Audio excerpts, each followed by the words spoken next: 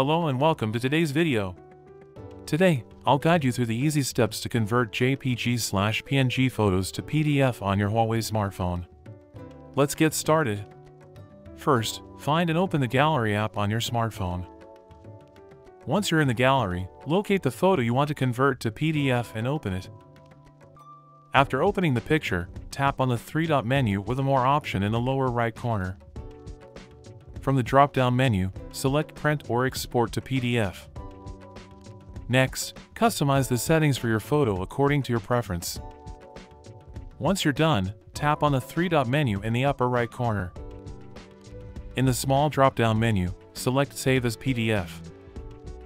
Finally, tap on Confirm in the upper right corner to save the PDF document. And there you have it!